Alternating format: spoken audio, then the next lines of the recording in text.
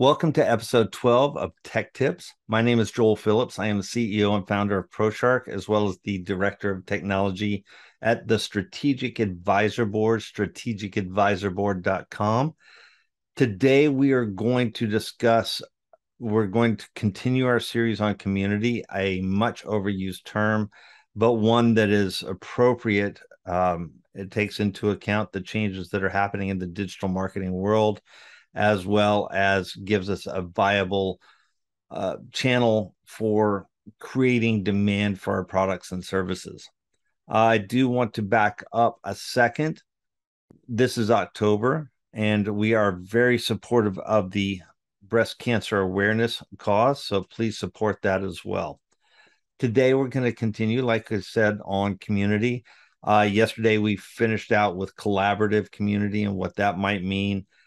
Today, we're going to look at referral community and where we go with that. Community, as we said yesterday, and as we've been talking about for the last few episodes, community is a group of people with a cohesive cause, but it can't just be people around a cause because that doesn't result in anything. It's a community with a cohesive cause that results in an action. And when I say results in an action, you can create a group of people who are interested all day long in some subject matter, some social cause that you may have as a company.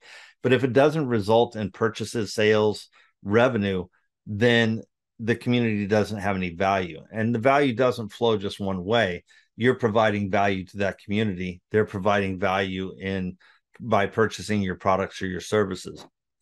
Yesterday, we talked a little bit about collaborative community, which is making sure that you make a win-win for other companies involved. Involve other companies because the bigger the base, the more demand that's going to be created and the more products and services that will be sold as a byproduct, not as the direct cause of creating this community.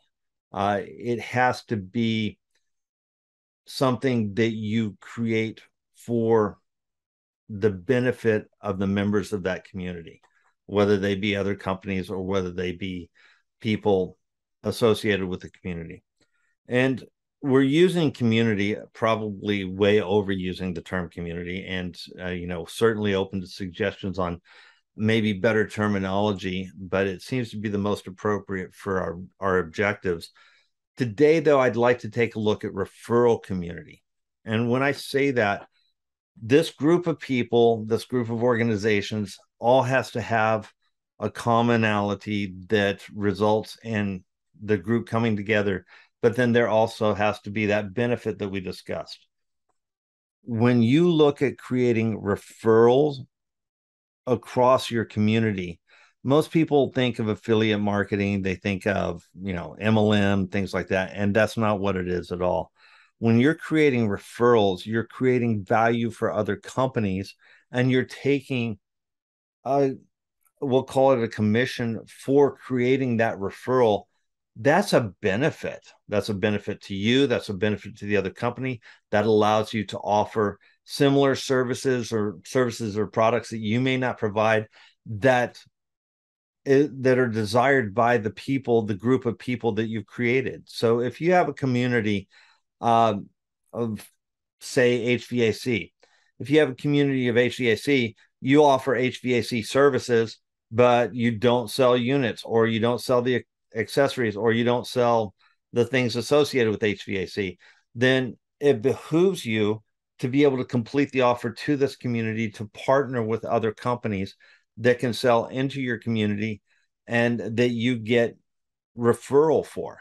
So that's what we mean by referral community. And it's very important that you take a look at all of your income streams in today's market, because the market is going to get tougher. It'll be much more competitive. There's a lot more noise in the marketplace, and you need to maximize the revenue stream that you have as you develop this community. But community will still be far more cost effective from an advertising perspective than doing paid ads, than doing paid marketing, than doing email campaigns. All of those are great when put together.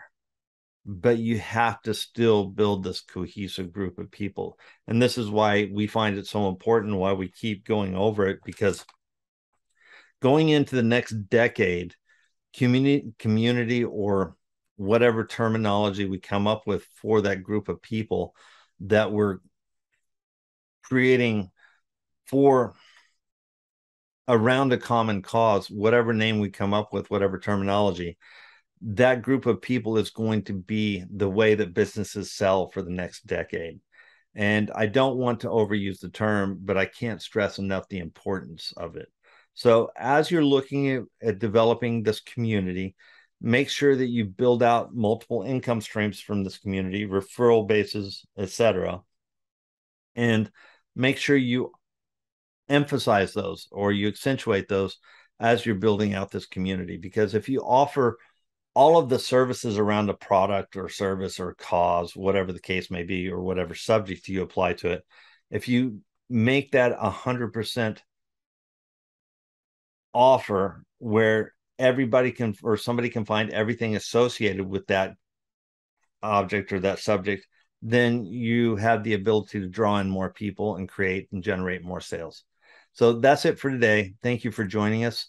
Appreciate it. If you have any questions, comments, please don't hesitate to email us, techtip, TECHTIP, @proshark.com. Thank you very much.